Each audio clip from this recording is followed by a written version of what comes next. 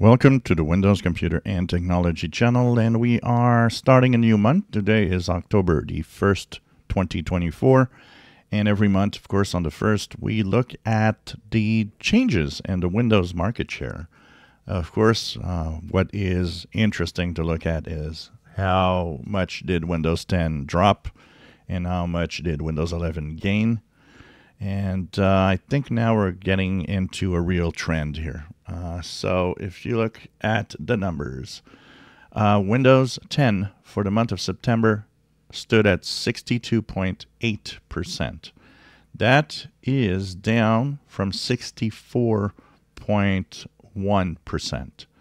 So it's a more than a percent of drop. And if we start looking at a peak here, which is April, we could see now there's a steady drop, and it's continuing steadily, even maybe going a little faster. So Windows 10 is really starting to slow down and market share going down. But still, we are exactly in October of next year. We're exactly a year away from end of support.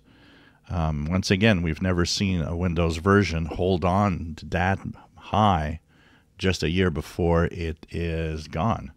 So this is interesting, but I think we're in a trend now where it's going to start dropping faster, especially if Microsoft reactivates some of the pop-ups that say, well, you know, it's time to move on to Windows 11 because end of support is near.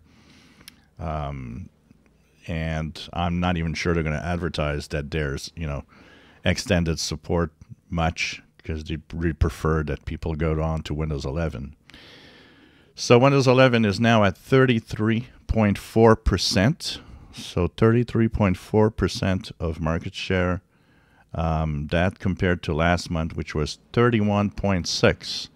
So there's definitely a faster rise of Windows 11. And I would guess that the new PCs that are purchased are the main driver of this uptick in Windows 11.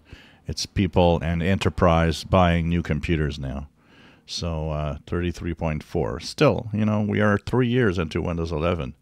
This number is definitely not very high compared to Windows 10 after 3 years back in the day. So, but now it's kind of definitive. We could see that there's a real trend here of Windows 11 rising.